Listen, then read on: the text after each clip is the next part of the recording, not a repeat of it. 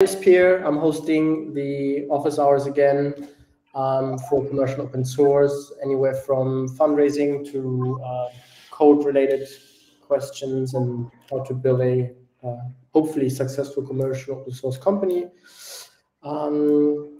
We typically just open up a round of introductions and your most burning questions. So Jacob, if you want to go first, I think you were, or Zach, you joined first. Sorry, Zach, let's start with you. Sure. I'm Zach. We're building Daba. So it's an app for, so it's in the DevTools space. It helps software developers set up and deploy their projects. And so we're deciding to do it in office, so not remote. But at the same time, running an open source project, you're going to have some remote contributions from people contributing to the repo. So I was curious, how would you structure communication with your own team? So should you go like everything as if you were remote, so that it's like seamless with PR reviews and so on, or do you have like the duality of how you communicate with your team versus how you communicate with the rest of the contributors? I can't hear you. The last 5 seconds. Yeah, so I was curious, like, should you just have one way to communicate with your team and with contributors, or is it better like since your team is in-house, to have like a better communication since you can't talk face to face, and like structure the other way? I'm always interested in in-person open source companies, because like your community is always kind of like an extension of your team. So it definitely works. I find it more native to be fully remote and distributed, because that way all the information you build up as a team is easily being written down and shared with others. As long as you can like keep your community involved, like your contributors, if you have a public handbook and good processes written out, and you're engaged in GitHub. We have a private, Slack and campsite. It's like comms for our own team. So we also have internal communications. But we do try to be as active as we can on GitHub and Discord. So I don't think that's a major concern. It's definitely something I find easier to hire remote as a commercial open source company, because you end up having a lot of contributors that are not in your area, right? So that will be, you're basically losing out of one of the largest perks of building a team in the open source space. So that's something I would be cautious of. Yeah, I was worried about that one too. The thing is, I tried remote, and to be fully transparent, I worked worse when I was remote than when I was in office. But maybe that's just me. I have to try to see. I think it really depends on the company, right? I think there are amazing remote companies. There are horrible remote companies, and the same is true for office companies. Where are you based, by any chance? Right now I'm in Dubai, but few months we're gonna have like our main office in France, so in Europe. Okay. Yeah, I mean, France is a great open source hub. There's many great open source companies coming out of France, if not the most from any European country. So I don't think it's, I think you will have a good community locally, and you only need like 10 to 20 people to get going. And beyond that stage, most companies have a hybrid/remote company hub anyway. I mean, I don't know at what point companies grow out their office, but typically that's when they become a little bit more relaxed on their in-office policies. So, hey, Zach, hey, Omar, thank you for joining. So I don't know if that was helpful, but I mean, I've always seen the community and the contributors as an extension of our team. So we wanted to also be remote as they are, right? Yeah, that's what I was thinking. Like, it's better to have one way to communicate with everyone, so that like it's even if we decide to go remote, like we don't have to change anything. Yeah. Are you still considering going remote or staying in office, or? Right now we're remote just because we didn't like go to the same place yet. I'm not liking it a lot.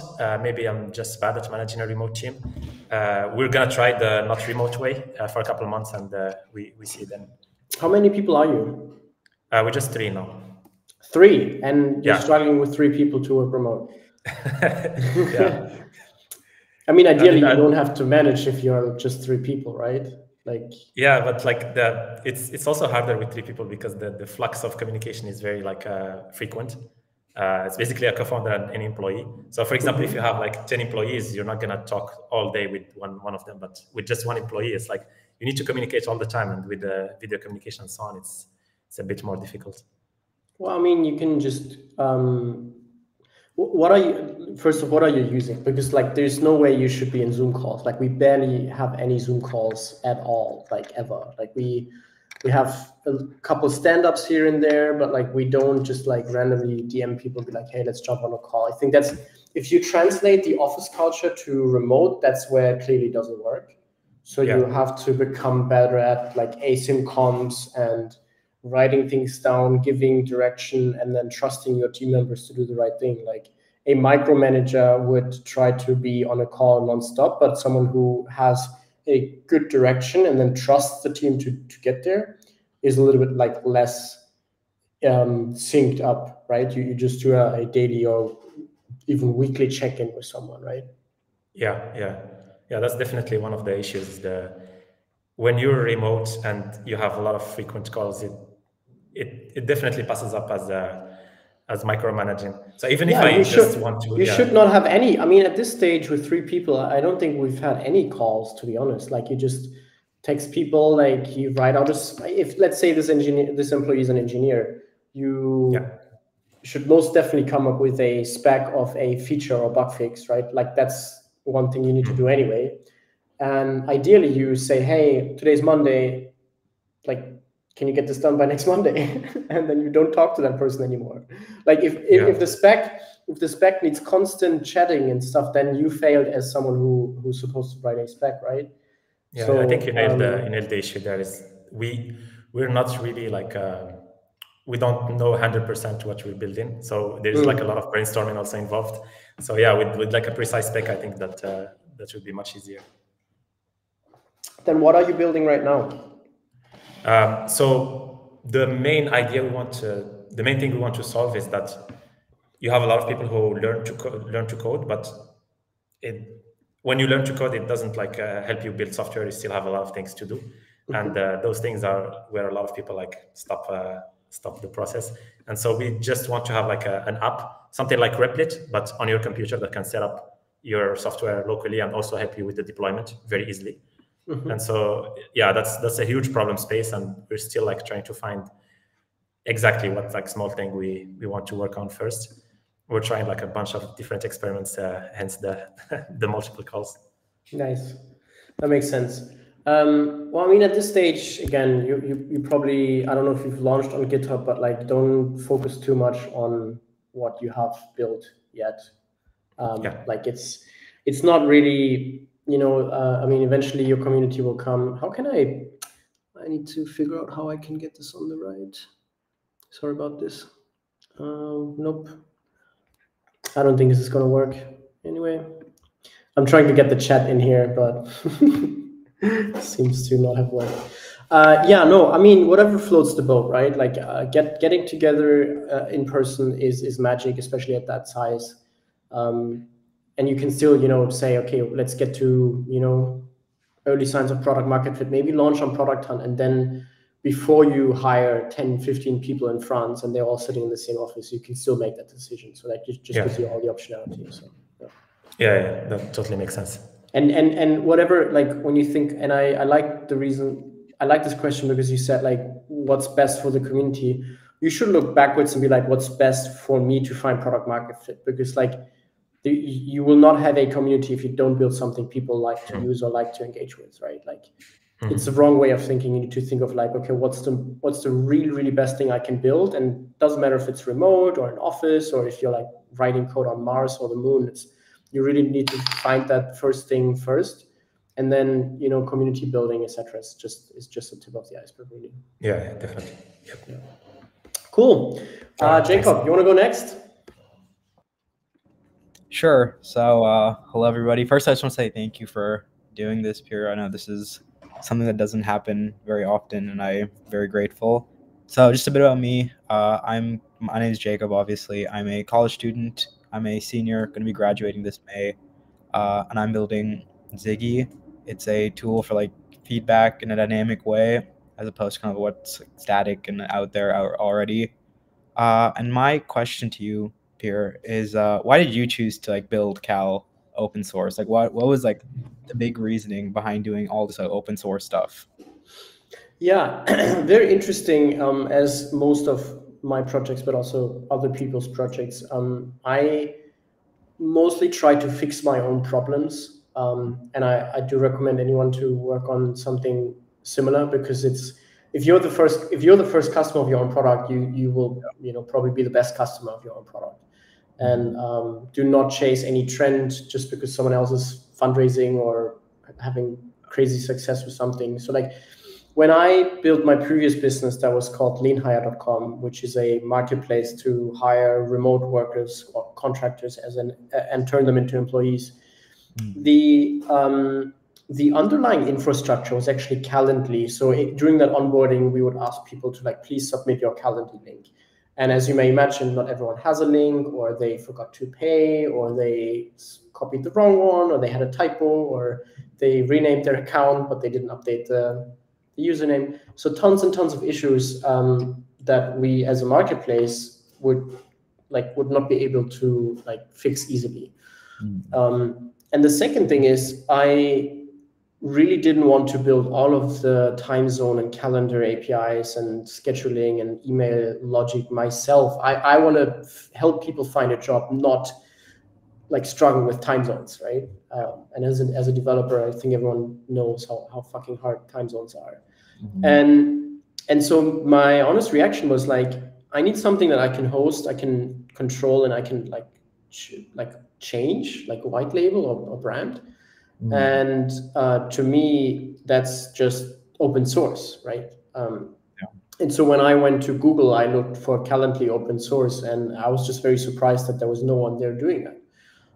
There's an open source alternative or successor to pretty much every type of tech, Intercom or whatever. And I only found a couple of Reddit posts and Hacker News threads of people pretty much in the same space as me, not hiring marketplaces, but maybe telehealth or whatever, to be asking the same question, like, hey, what can I use if I want to, do X?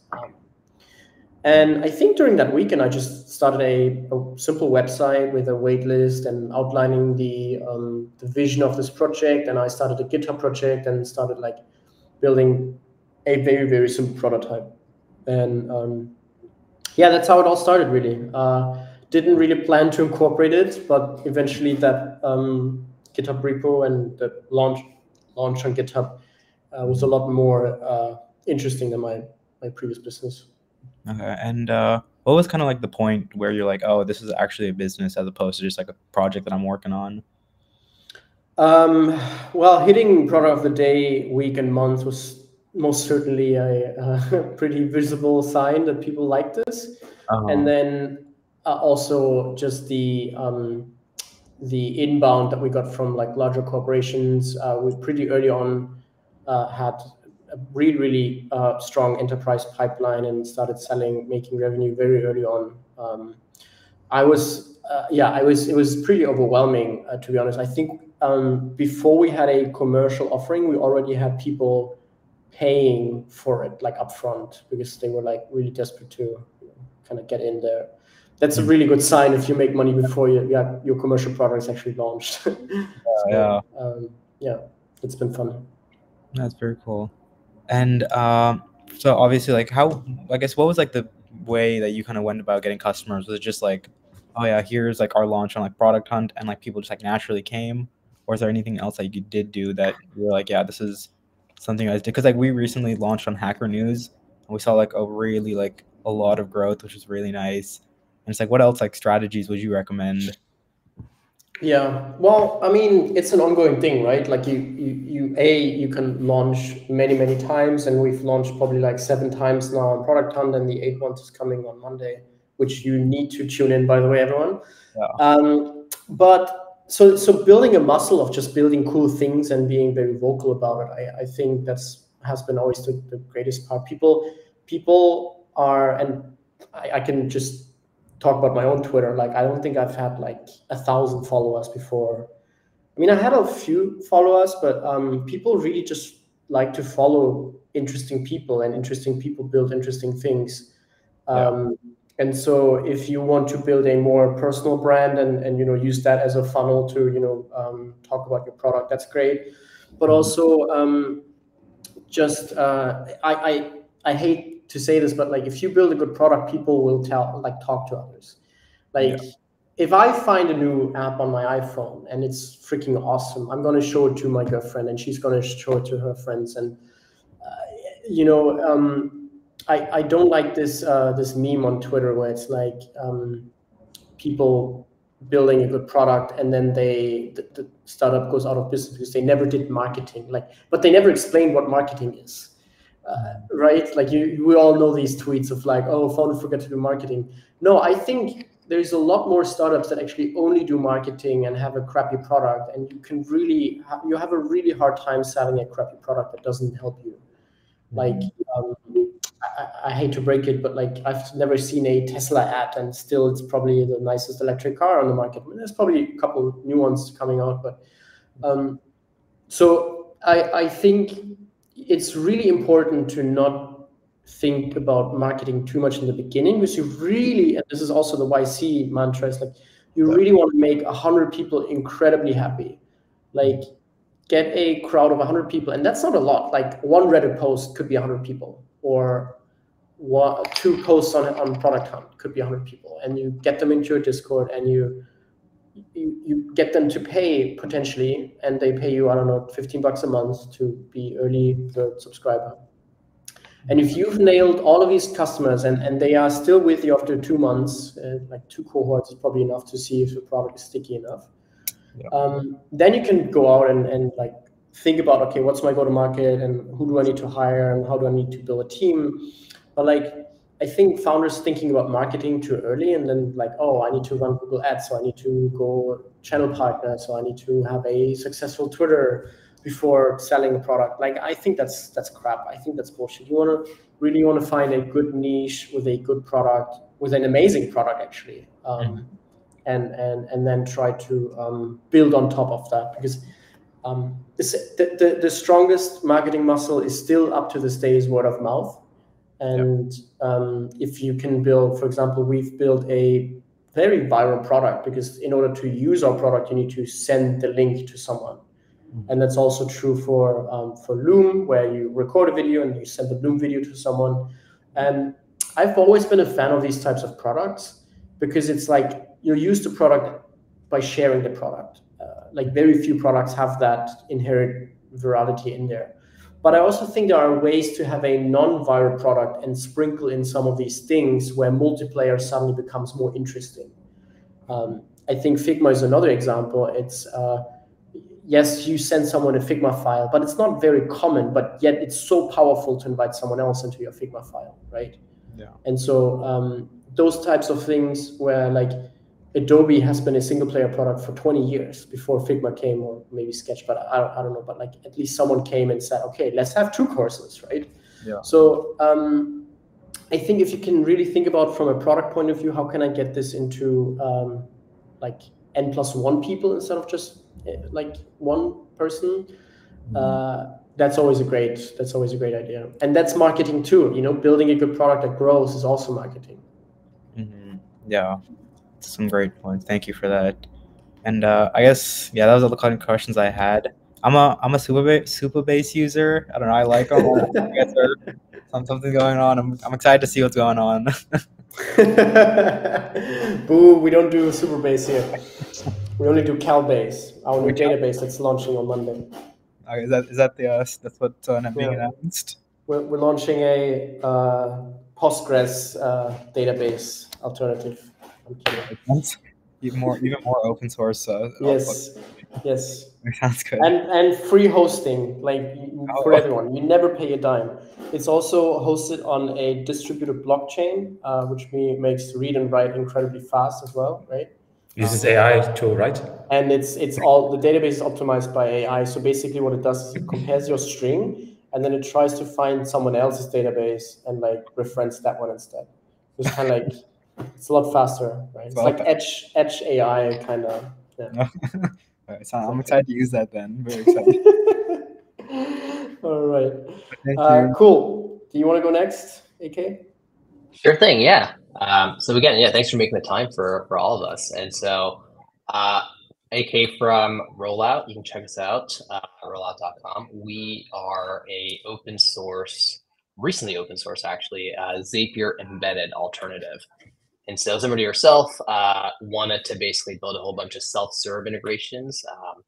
Ended up finding that Zapier was not a great idea, where you have to like send people off platform, and couldn't find a React-based version where you just embed a bunch of React components and you have kind of all the nice drop downs and self-serve capabilities. So we ended up building it.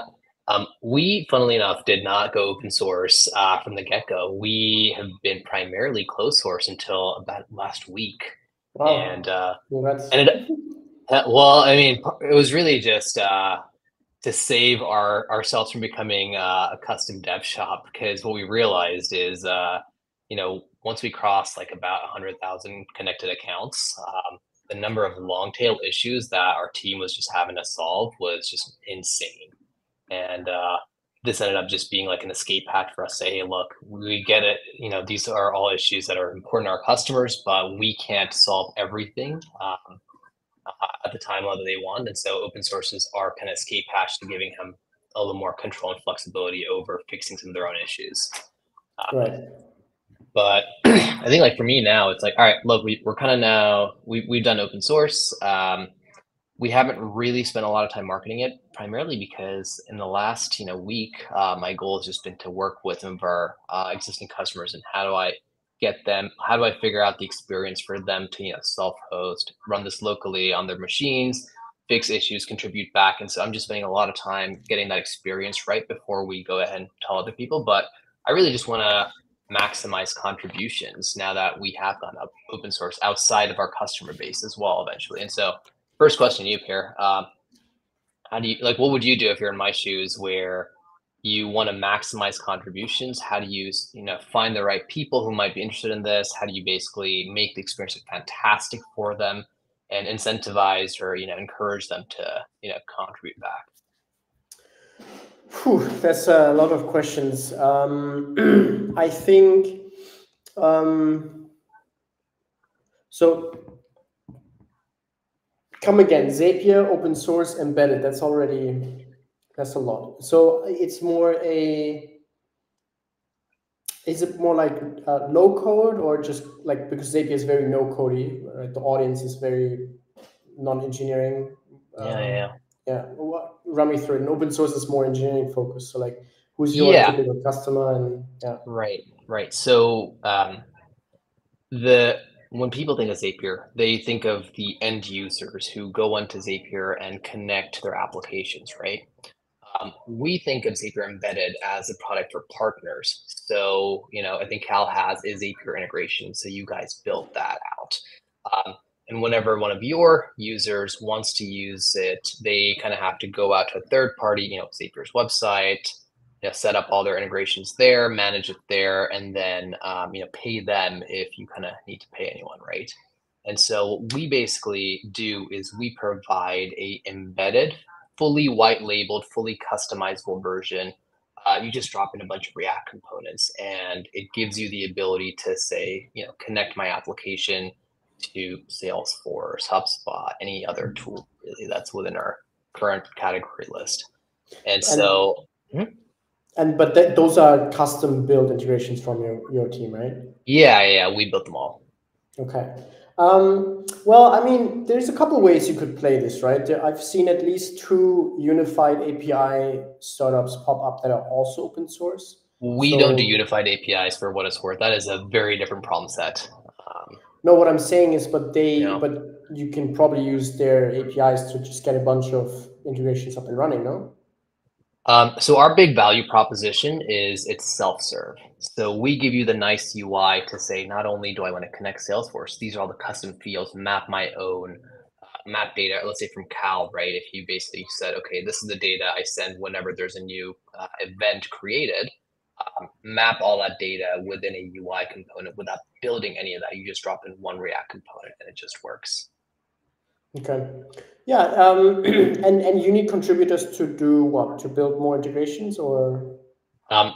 So my goal would be, yes, help improve our existing catalog of integrations, as well as fixing long tail of bugs that either they or others are running into. Yeah. Yeah, I mean it's a classic ecosystem chicken and egg problem where people don't want to contribute to an empty ecosystem and but to get interesting community members you kind of have to have an interesting ecosystem in the beginning. I think I mean the tough part is you will probably have to build most of it yourself and your team. That's typically how this goes. You need to be your first supplier on this quote unquote marketplace.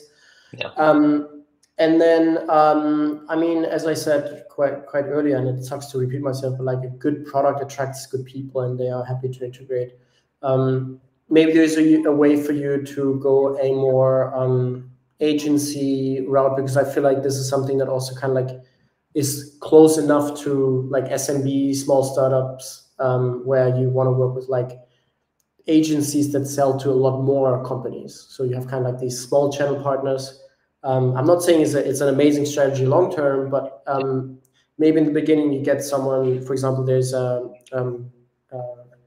Basement Studio, which is the ones that made our website, and they often work with like new frameworks. They work with Next.js when Next.js was really new, and they could either contribute back to your product, but also they can make sure that it gets into the hand of their customers, right? With open source does attract agencies because it's great for their business. Like WordPress has been a de facto standard for a lot of web agencies, and so I think in that way you can also work with their customers, and maybe one of their customers says, "Hey, we need a whatever Twilio integration or SendGrid," and you don't have that, but then the agency can ship that as a like paid contract to that customer, but they contribute actually back to your repo, right? So basically the customer's paying for it because they need it. You get a validation, okay, this integration is actually needed, because most people just want something, but they never pay for it, or they say they want it, but it turns out they actually don't. And so if you find someone, if you find the customer paying for it, and the agency makes money, the only thing the agency has to do is to, contribute it back to your repo. And I think that's a really good, symbiosis for a ecosystem. I like that. Yeah. What's the business model and pricing like? Is there any enterprise plan? Ioannis is asking from Algora, by the way. Is this question for AK, ideally, right? I imagine. I guess so. Let's get it to AK. Let's go ahead and assume that. So it's a hosted. It's been primarily a hosted product until now. We haven't really changed anything on that. So you start off on something more of a usage with like a base minimum plan, which starts like $100 a month. Our pro plan, which is what most folks will use, is like $2K a month, and then there's like an enterprise plan, which is custom based on whatever you need. Right. And you want to be open source because of, like, first off, are you fully open source or just the integrations, or like what's the spiel here? So the only thing that isn't open source is our hosting infrastructure and all that, right? So, but I could take your code base, run it myself, get all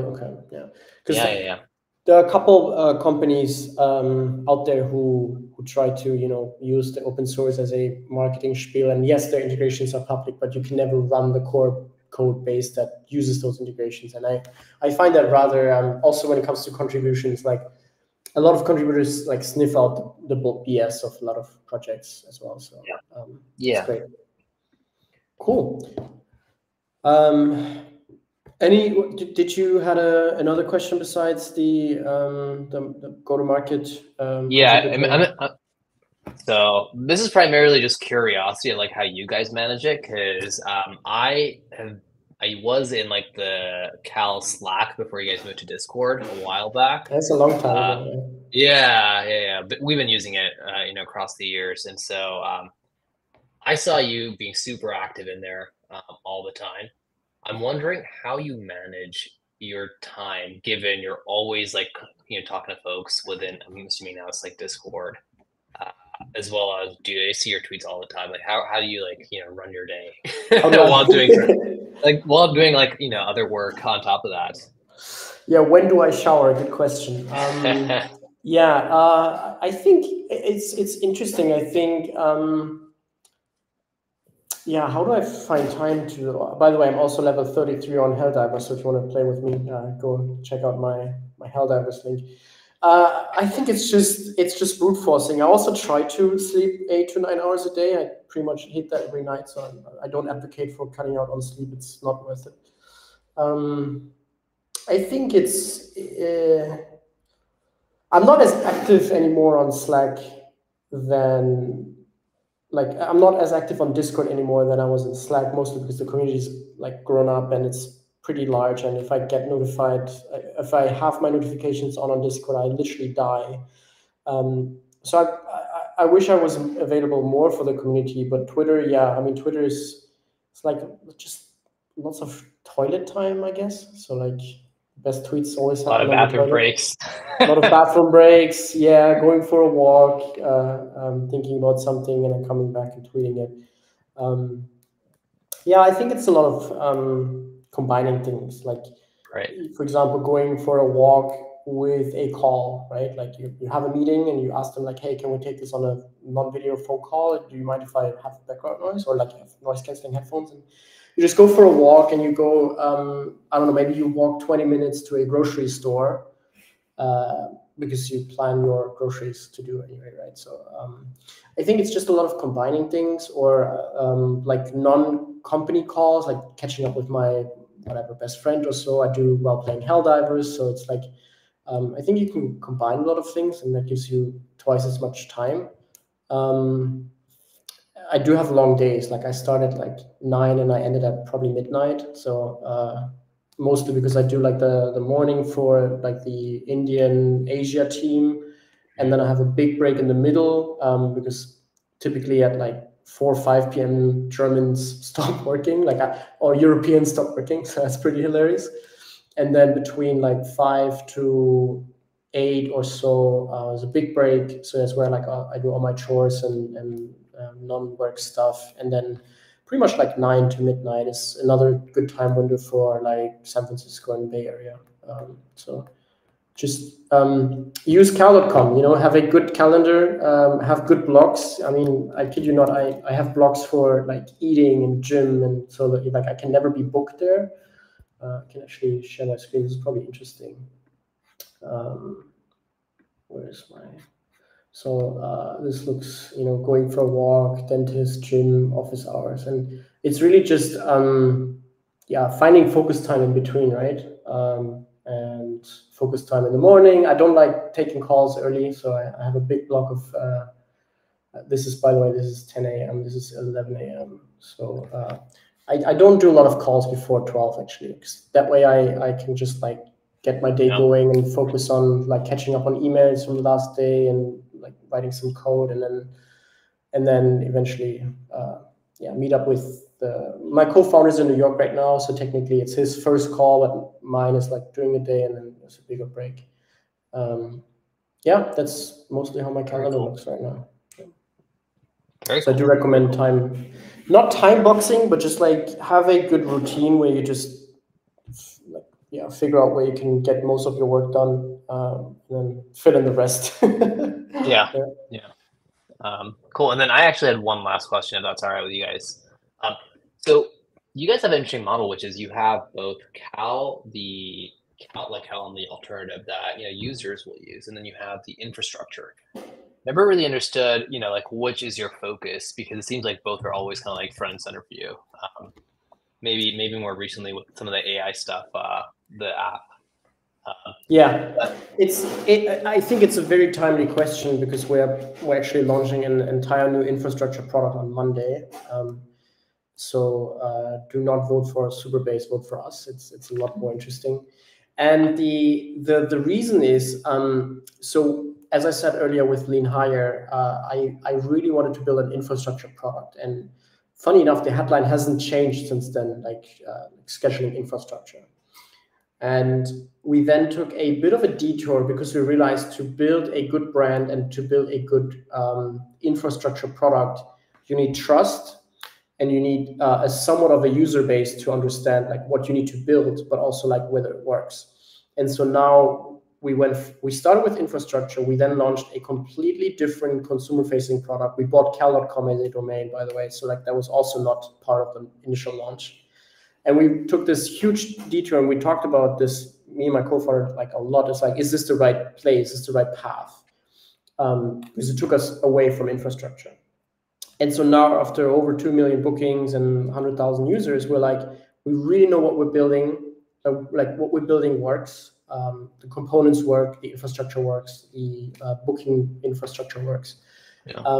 But also we have so many people using the product now that you end up talking to a head of engineering who is using cal.com for over a year now, who's looking for scheduling infrastructure for their telehealth marketplace. So it sounds like a made up like go-to-market like strategy where people are like, oh yeah, we do this. But to me, it's actually working quite nicely. And if it's not the head of engineering, it's maybe someone else from that company. At least someone has experienced the product. And it's a good sell also if you talk to someone's like you have great reputation from the consumer side and you say, well, all of the infrastructure we provide you is the same as the consumers are using every day, right? So me and Joseph Jack from OSS Capital kind of coined this AppFra. It's like app and infra is like a new kind of like category. And I think there's really a lot of interesting companies, mostly open source companies, because it's very like obvious for open source to build a really, really good app and then eventually sell the infrastructure or maybe sell it immediately. But I think another example is not open source anymore, OpenAI, which has a fantastic, ChatGPT when they launched. I mean, there's probably better chatbots now, or chat interfaces. But if they had never launched this consumer-facing product, they would have probably never gotten this much, attention and users and stuff. And then they eventually ended up selling the API, right? And I think the API makes probably a lot more money than the consumer-facing product. I mean, the consumer-facing product is expensive, but yeah. So unclear. Yeah. So I think that's a great example of like app plus infra. And you can make many examples, right? Like let's pretend WhatsApp launches a chat infrastructure to build your own, high performance chat interface. Could be. Probably not a great idea for Facebook because they're not really an infrastructure company, but there's probably good examples as well. Right. And so why do you charge for the app? Because if you're primarily trying to monetize the infrastructure, doesn't it like take your focus away where you're like, okay, I gotta like grow this from a revenue perspective? Or is it just, is there some other rationale behind it? We don't charge for individuals, right? So that's a big difference already to the market. Everyone else in the industry, literally everyone else charges for a pro plan for individuals. So you have the traditional freemium, premium, or whatever, prosumer it's called. I've never been a big fan. I think the most viral products are very, very good free products, and you monetize whatever end of the market is. We are charging teams mostly because the difference between charging them and not charging is very tiny. Mostly because if you acquire a business, they have the budget anyway. Like if they like your product, they will pay for it. And so we don't really think that we would have like more businesses today using cal.com if it was free. And there might even be a negative reputation if everything's free. Like, why is it bad? Does it not work? I had this in the last office hours. It's more about like if you see a lemonade stand in the streets and it's like free lemonade, you probably imagine that they pissed in it.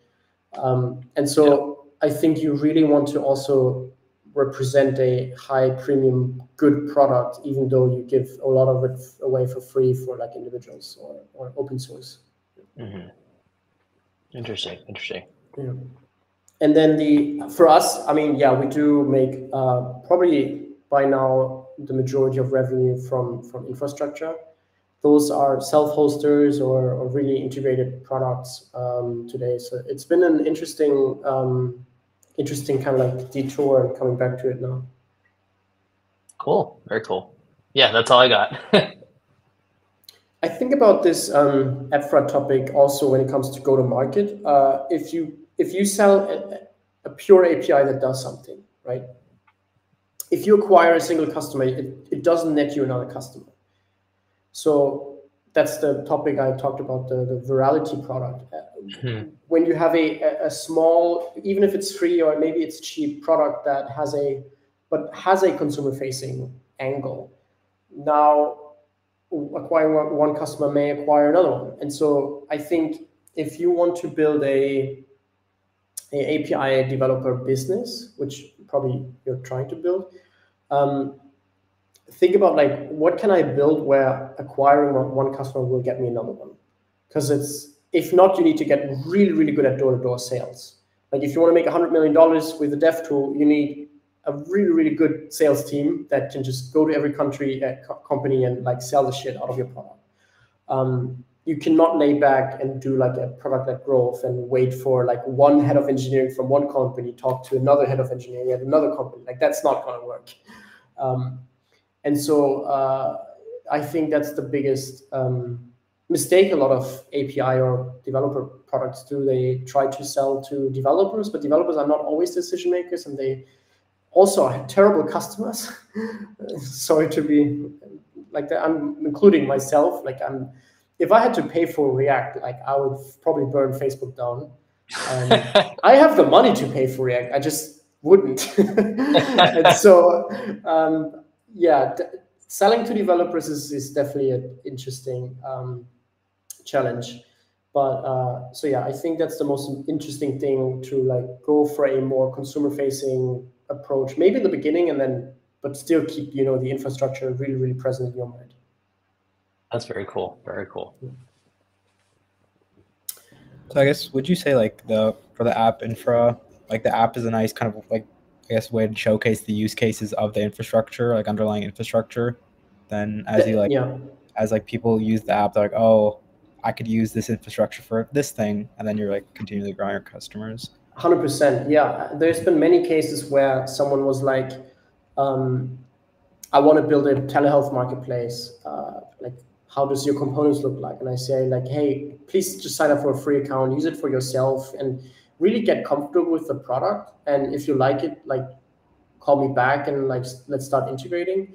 Because like, I think a lot of times when you have especially when there's a sales paywall in front of a developer-focused product, you go through sales, you discuss pricing, and then after like a month, you get access to the actual product, and you realize, oh fuck, this doesn't do what I want to do, right? Or it's ugly as fuck, or whatever. It's not working. It's slow, and so by having, as you said, this consumer-facing product, you can just give it to them, and I always tell them like, pretend you're a doctor and click yourself through the product. And also pretend you're your doctor, right? Like talk to your doctor and say like, hey, is this something you would like to be using in your day-to-day life? And then it becomes a lot easier for them to get conviction to start using your API product. Okay. And kind of branching off from that, like you talked about, like Cal was like initially infrastructure, then you guys built the app. Do you think it's possible to go from like the other way around, where like you built the app, and then could you like also transition to like infrastructure, or is that something that you say you wouldn't recommend?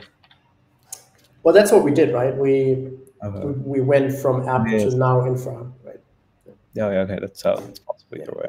Well, I mean, we had a 2-month window of like, let's do infra. We then raised a lot of VC funding, bought Cal.com, and pretty much immediately went into consumer. At least with version 1.0, we were mostly consumer facing. but the idea was consumer infra pretty much. But I mean, we're doing both. Like we have a infra team and we have a consumer team. They're both equally staffed. We have pretty equal revenue. It's always a priority to build both, really. And I hope I have another question, if that's okay. So when you were like hiring, this is kind of like off a bit, like off, but like when you were hiring, what were you looking for when you're like staffing your infantry in, like especially early on? Because I know like I guess like when you guys first start, like your baby or whatever, right? You want to make sure that you're like bringing on the best people. What were you looking for initially when you were hiring? Yeah. Well, open source is great because I think we hired like 7 out of the first 10 engineers were like contributors who built something before we even reached out to them. One of our lead engineers built our Stripe integration, and another lead engineer built Round Robin, right? Like these are really, really core products, and up to this day they're kind of like managing those. So that's an amazing experience you cannot get out of outside of open source. And if you think about like what's the most likelihood of success, it's having a good product and having a good team, really. Yeah. And with open source, you can build a fantastic team because it reduces your time to hire by a magnitude, but also the risk of hiring, right? Like we've never had someone like leave Cal.com. I think only once, where they ended up starting their own company, so it's really hard to keep them anyway. And because they contribute to the project without even thinking to apply. But they are so like interested in what you're doing that they spend their weekend, their Sunday night, and instead of playing whatever Helldivers, they write a line of code in your repo. So I think these are people who are incredibly interested in what you're doing, versus, and they also have a job, so they quit their job to join you typically. And that's what I've seen in the past has been a great hiring funnel. Up until this day, we actually use Algora for bounties, right? And so we have a jobs page, which says we have no jobs open right now, but if you want to, you can do bounties and make money, but also get on our radar and eventually do maybe an internship or we hire you. All right, cool. For the team setup, it's very controversial, but we've gotten really far with juniors only, mostly not for like saving money, but because I think when you think about complex or features or something, a lot of times when you've done it once, it's not interesting anymore and you don't want to do it again, or you think it won't work because you've done it at another company and it didn't work, and so you're kind of like, no, I don't want to do it. A junior who is good, like you still need to, like there's good junior, bad junior, good senior, bad senior, like good mid, bad mid, right? Like that's, you still want to have the best out of the best. But if you hire a good junior, they really don't know nothing about like what works and what doesn't, so they just do it the same way. I mean, I don't want to compare a junior engineer with Elon Musk, but like he had no idea of spaceships, and everyone at NASA said like you cannot land it, like fuck off, right? And so he's like, well, I don't know, let me try. And you really want to get this this positive inexperience in your team.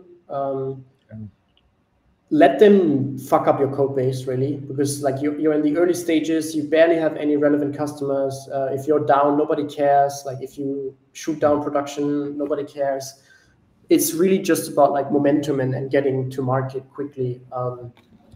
And so juniors are great in the beginning. We have a really strong senior engineering team now, fixing all the shit that the juniors built 2 years ago. But I don't think it's ever worth optimizing the code base early on before product market fit, really. Like it's just really getting out there.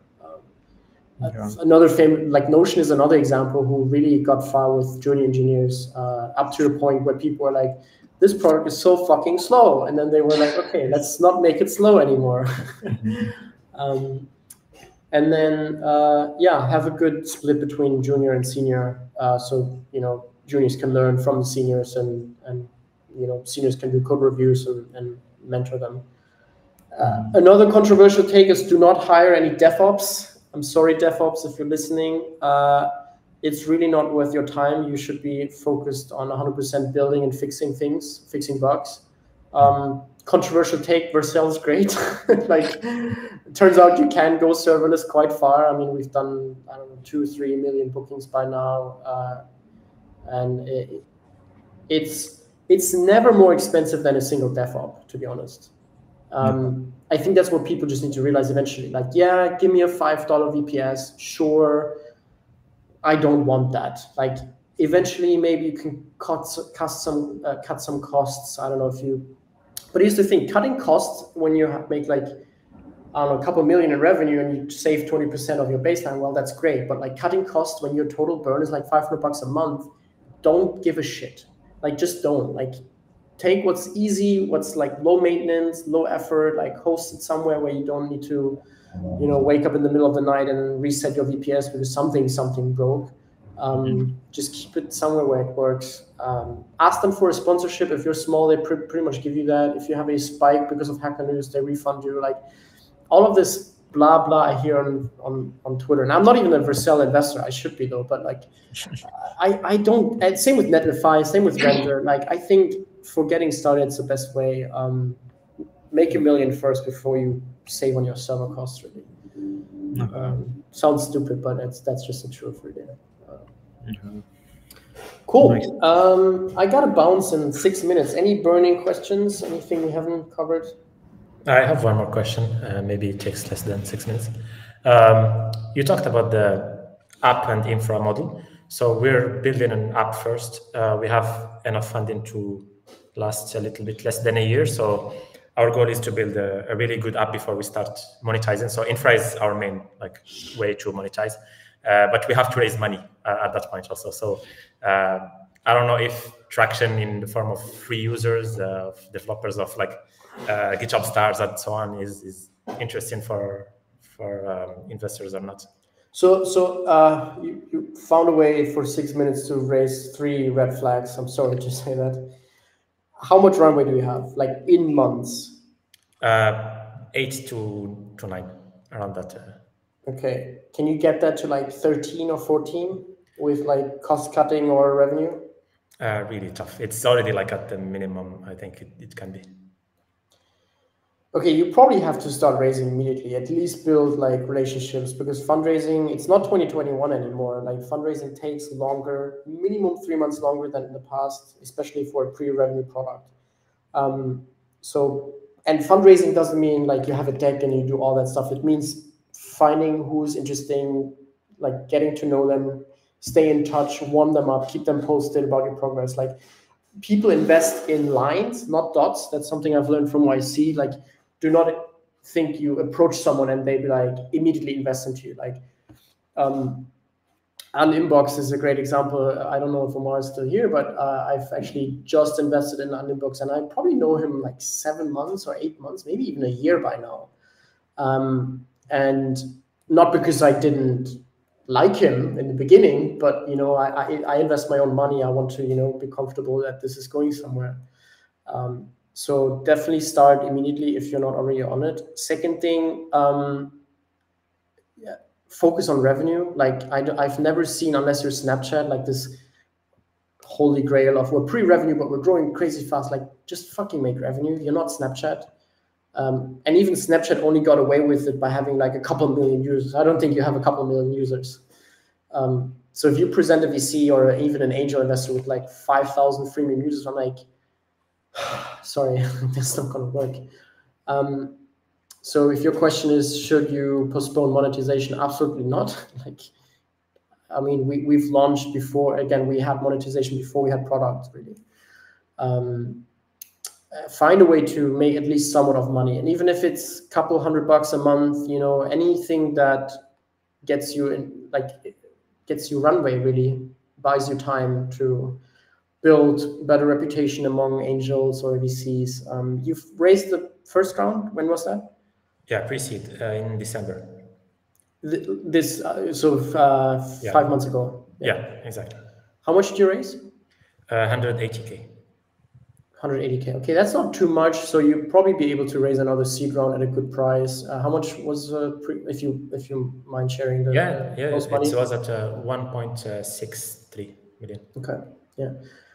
And how much? What's the key metric right now? Is it users? You're not making money, so like, what's the user growth has been like? Has it been like going up to the right, or are you more like flattening out? Like, what's the? Yeah, none of them. We're still pre-product, so we're releasing like the first MVP probably in a couple of weeks. Yeah.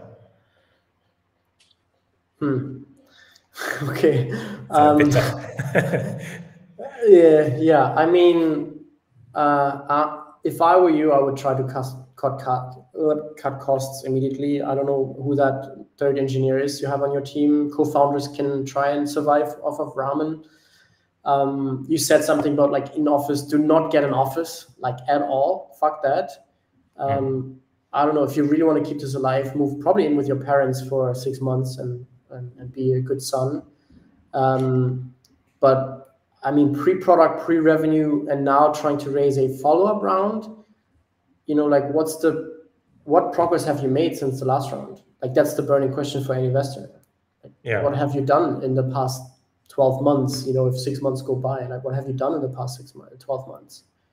Yeah, that's the main question. Yeah. What have you done? What have you done in the last 6 months? I mean, we've been working on the products. Honestly, we went through a couple iterations of stuff that didn't work, but yeah, hopefully by next week I have an answer to this question. But yeah, for now, nothing, to be honest. Yeah. Another thing is also to apply for accelerators because I don't want to be rude to YC or Techstars, but they don't really care about product. Like they care about the founder vibe. And so if you do not have a product today, it's probably also a good idea to go those routes. Because like if you have a strong vision of like where the future is and you present as a good founder and you're out here to build something meaningful, that can be enough. It's not enough for a traditional VC because VC is typically post YC, you know? Yeah. Angels, I would also like angels you don't know is probably also very turned off by pre-product, pre-revenue, especially if it's the second round. But if you know angels who you've worked with before, you know, who trust you as a person and don't care about the product. Like if we were best friends, yeah, sure, I'm going to cut you a check and I'm trying to get more people on board. But if we barely met and we don't know you, then it's going to be really, really tough. Yeah, we have one angel investor that you probably know. I'm not sure if I should mention, but yeah, maybe that route like it could give us more introductions. Yeah. But again, really, really focus on getting something out. I mean, I had to be very clear to Omar, like fucking just launch. Like you're already way beyond the point of launching when it comes to a feature set. And it only gets easier after that. Like you have a community, you have users, they tell you what to build, you just listen to them and you build it better than what they imagine and you're off to the races. Top. Thanks. So, cool. All right. That's a good wrapping up. I really hope you make it. Please ping me if not. But also remember, if you've raised 180K, that's like not a lot of funding to be burning. Best advice I've gotten from an existing investor was actually like, Pierre, shut this company down. It's not going to work, and just let me invest in the next one. Right. So it's not the end of the world. So, but don't tell your investors I said that. All right. Thanks a lot. Right. Yeah, thank you. Yeah. Thank you. Take care, everyone. Bye. Bye. Coolio. That was fun. Take care, everyone. Bye.